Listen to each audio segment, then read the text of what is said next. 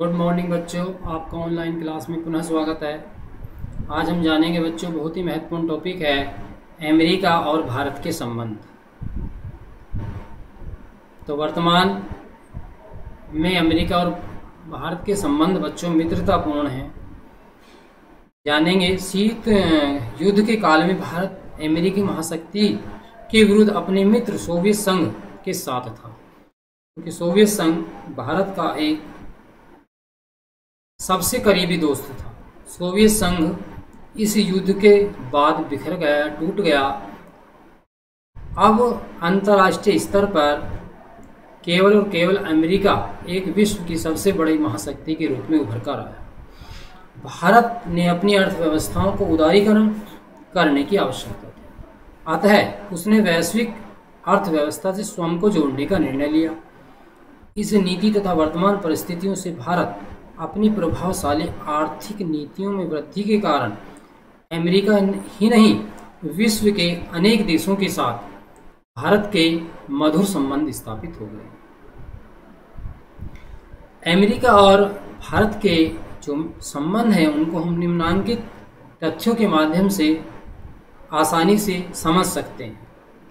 Computer software क्षेत्र में भारत द्वारा निर्यात 65% अमेरिका को हस्तांतरित किया जाता है। बोइंग कर्मचारी जो भी अपनी कर्मठता के लिए आगे जाने जाते हैं, उसमें से 35% कर्मचारी भारतीय मूल के होते हैं। अर्थात 35% कर्मचारी अमेरिका में कार्य कर रहे होते हैं, उसमें से 35% भारतीय होते हैं। सिलिकॉन वैली में 3 लाख भारतीय ही कर्मचारी कार्य कर रहे हैं। ठीक उसी प्रकार उच्च प्रौद्योगिकी के क्षेत्र में 15% कंपनियों का आरंभ अमेरिका में बसे भारतीय मूल के लोगों के द्वारा ही प्रारंभ किया गया है। निसंदेह वर्तमान काल में अमेरिका के विश्वव्यापी वर्चस्व का काल है। अन्य सभी देशों के समान भारत को भी निर्णय लेना है कि उसे अमेरिका के साथ अपने संबंध किस सीमा तक रखने हैं। तो विश्व पटल पर अमेरिका और भारत के संबंध निरंतर लगातार अच्छे होते जा रहे हैं। विशेष रूप से जब से केंद्र में मोदी सरकार या भाजपा की सरकार आई है, तो आप स्वयं महसूस कर सकते हैं अमेरिका ने अब भारत की जो भूमिका है विश्व पटल पर उसको समझा है। भारत के राजनीतिक पंडित जो अंतर्राष्ट्रीय राजनीति को सैन्य शक्ति के संदर्भ में ही आंकते थे या आकलन करते थे, वे भारत तथा अमेरिका के घनिष्ठ संबंधों से भयभीत हैं। इस प्रकार राजनीतिक विशेषज्ञों की अपेक्षा होगी कि भारत वाशिंगटन से अपनी दूरी बनाए रखे तथा राष्ट्रीय शक्तियों पर अपना ध्यान केंद्रित रखे। तो विश्व पटल पर अनेकों देश चाहते हैं कि भारत और अमेरिका के जो संबंध हैं वो विशेष ना हो, अच्छे ना हो। कुछ राजनीतिक विद्वान भारत तथा अमेरिका के संबंधों के हितों में हेलमेल का बढ़ना ऐतिहासिक अवसर है। कुछ मानते हैं कि भारत और अमेरिका का जो संबंध है एक साथ मधुर हो रहे हैं, वो अच्छी बात है। ये विद्वान एक रणनीति को अपनाने की सलाह देते हैं। उनका मानना है, उनका कहना है कि जहाँ तक संभव हो भारत और अमेरिका वर्चस्व का लाभ उठाना चाहिए। वे चाहते हैं कि दोनों देशों के व्यक्तिगत हितों का मेलजोल हो और भारत अपना सर्वश्रेष्ठ विकल्प की खोज करे। इन विशेषज्ञों के दृष्टिकोण से अमेरिका से विरोध की रणनीति को भारत के अनेक प्रकार की कठिनाइयों का सामना भी करना पड़ सकता है। लेकिन बच्चों, राजनीतिक विशेषज्ञों के अनुसार भारत अपने नेतृत्व के विकासशाली देशों का एक गठबंधन तैयार करे जिसमें अमेरिकी वर्चस्व का प्रतीक हो। वास्तव में यदि अनेक दृष्टिकोणों से देखा जाए तो भारत और अमेरिका के संबंधों में जटिलता किसी एक रणनीति पर निर्भर नहीं है। अमेरिका से निर्वाह करने के लिए भारत को अपनी विदेश नीतियों की रणनीतियों को एक समुचित गणित तैयार करना होगा। तो भारत ने इस क्षेत्र में बच्चों बहुत काम किया है। समय समय पर भारतीय प्रधानमंत्री अमेरिका गए हैं तथा अमेरिका के राष्ट्रपति भारत में आए हैं, जिससे भारत और अमेरिका के संबंध बहुत अच्छे रहे। आगे है इसी क्रम में अमेरिका से कैसे निपटे, अर्थात जो अमेरिका का वर्चस्व है उसको किस प्रकार से कुछ कम किया जा सकता है। तो ये अमेरिका वर्चस्व कब तक चलेगा, कुछ प्रश्न उठते हैं, क्या इससे बचना संभव है। तो इस पर विचार किया गया है या विचार किया जा सकता है, तथा भविष्य में अमेरिका के साथ विश्व पटल पर क्या कोई ऐसा राष्ट्र है जो अमेरिका को टक्कर दे सकता है। तो अंतर्राष्ट्रीय स्तर में कुछ तथ्य गणना में ही है जो देश को सैन्य शक्ति पर अंकुश लगा सके। प्रत्येक देश की सरकार होती है लेकिन विश्व की सरकार नहीं होती। अंतर्राष्ट्रीय राजनीति वास्तव में सरकार विहीन राजनीति है, अर्थात उसकी कोई दिशा और दशा नहीं होती है। जिसके नियम निर्देश युद्ध पर अंकुश तो रख सकते हैं किंतु युद्ध को पूर्ण तरह रोक नहीं सकते, क्योंकि संयुक्त राष्ट्र संघ विश्व पटल पर युद्धों को रोकने का प्रयास करती है लेकिन पूरी तरह से उसको नियंत्रित नहीं कर सकती। फिर भी कोई भी देश अपनी सुरक्षा, अपनी स्वतंत्रता, अपने अधिकारों को अंतर्राष्ट्रीय कानूनों के समक्ष रख सकता है किंतु समर्पण नहीं कर सकता। वर्तमान समय में यह मानना श्रेयस्कर होगा कि अमेरिका सैन्य शक्ति का अभी कहीं प्रतियोगी नहीं है, अर्थात उसके मुकाबले में कोई भी नहीं है, लेकिन फिर भी कुछ ऐसे राष्ट्र हैं जो उसको चुनौती दे सकते हैं, जैसे भारत, चीन, रूस।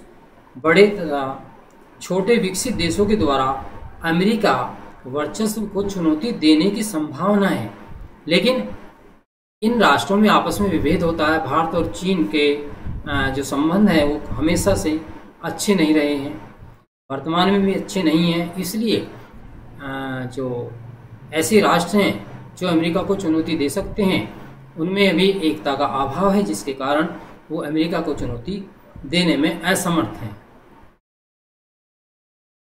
अमेरिका के विरुद्ध फिलहाल में कोई ऐसा गठबंधन बनता प्रतीत नहीं हो रहा है।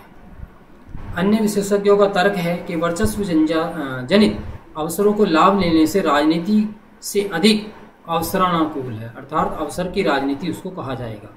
आर्थिक वृद्धि की दर को बढ़ाने के लिए व्यापारियों को उत्तरोत्तर विकास करना होगा, प्रौद्योगिकी का हस्तांतरण करना होगा, अमेरिका के साथ मिलकर काम करने में अधिक सफलता होगी, न का उसका विरोध करने में। तो कई राष्ट्रों का मानना है कि हमें अमेरिका का विरोध नहीं करना चाहिए बल्कि उसके साथ मिलकर कार्य करना चाहिए। तो बच्चों, भारत ने उसी नीति को अपनाया है। भारत अमेरिका के विरोध में खड़ा ना होकर बल्कि उसके साथ मिलकर चलने का कार्य कर रहा है। वर्चस्व तंत्र के रहते हुए अवसरों का लाभ उठाना अधिक अवसरानुकूल होगा। इस रणनीति को बैंड वेगन अथवा जैसी बहे वैसी बहार अर्थात पीठ जैसी कीजिए की रणनीति भी कह सकते हैं। अनेक देशों के समक्ष एक विकल्प यह है कि वे स्वयं को तटस्थ रखें, अर्थात स्वयं वर्चस्व वाले से यथासंभव दूरी बनाकर रखें। ना तो वो अमेरिका के साथ हों या ना अन्य राष्ट्रों के साथ हों। इस प्रकार की नीति भी बनाकर वो रख सकते हैं, अर्थात ना तो अमेरिका से दुश्मनी रखें ना बहुत अधिक दोस्ती रखें। रूस तथा यूरोपीय देशों के अनेक देश किसी न किसी प्रकार स्वयं को अमेरिकी दृष्टि से बचा रहे हैं, अर्थात सामान्य औसत स्थान के शक्तिशाली देशों के लिए यह रणनीति अधिक समय तक नहीं चलने वाली है। छोटे देशों के लिए यह आकर्षक तथा न्यायसंगत रणनीति भी सिद्ध हो सकती है। इसलिए चीन, भारत तथा रूस जैसे विशाल देश अथवा यूरोपीय संघ जैसा विशाल समूह स्वयं को बहुत दिनों तक अमेरिका से ओझल नहीं रख सकता। ऐसे भी तर्क दिए जाते हैं कि अमेरिका के वर्चस्व के समक्ष अनेक देश मिलकर भी नहीं खड़े हो सकते। अमेरिका शक्ति के समक्ष अन्य देश विवश हैं, उसके पास सैनिक क्षमता अपार है, इसलिए अमेरिका के साथ अनेकों राष्ट्र विद्रोह नहीं कर सकते। इसलिए अमेरिका वर्चस्व के प्रतीकर के सामने अमेरिका को आर्थिक तथा सांस्कृतिक धरातल पर चुनौती देनी होगी। यह चुनौती स्वयं सेवी संगठन, सामाजिक आंदोलन तथा जनमत के आपसी सहयोग से ही प्रस्तुत हो सकती है। संचार का एक माध्यम बुद्धिजीवी, कलाकार, लेखक, कवि इत्यादि अमेरिकी वर्चस्व के विरोध में आएंगे। ये राज्य संस्थाएं विश्वव्यापी पतंजलि बना सकते हैं, जिससे अमेरिकी मानवाधिकारी बुद्धिजीवी वर्ग का भी सम्मिलित होगा तथा अमेरिकी नीतियों का प्रतिरोध किया जा सकता है। तो सैनिक बल पर तो नहीं अमेरिका को हराया जा सकता या उसका विरोध किया जा सकता, तो इसलिए वर्तमान में इसी बात की आवश्यकता है कि हमें अमेरिका का विरोध न करके बल्कि उसके साथ सहयोग की भावना से चलना हो। शायद आप विश्वग्राम नाम से परिचित हों, तो समझ लीजिए कि विश्वग्राम में एक चौधरी है जो अन्य पड़ोसी देशों के साथ चौधरी साहब का व्यवहार असहनीय हो जाए तो विश्वग्राम को छोड़ने का विकल्प हमारे पास नहीं है। ऐसे में एकमात्र उपाय है प्रतिरोध। लेकिन हम अमेरिका जैसे देशों का या जो विश्व का शक्तिशाली राष्ट्र है उसका अन्य राष्ट्र विद्रोह नहीं कर सकते। तो इस प्रकार बच्चों, वर्चस्व जो अमेरिकी वर्चस्व है विश्व पटल पर वह वर्तमान में भी कायम है, लेकिन भारतीय दृष्टि से देखें तो भारत और अमेरिका के संबंध वर्तमान में लगातार प्रगाढ़ होते चले जा रहे हैं, अच्छे होते चले जा रहे हैं। इस प्रकार हमारा ये जो चैप्टर है बच्चों वह पूर्ण होता है। धन्यवाद।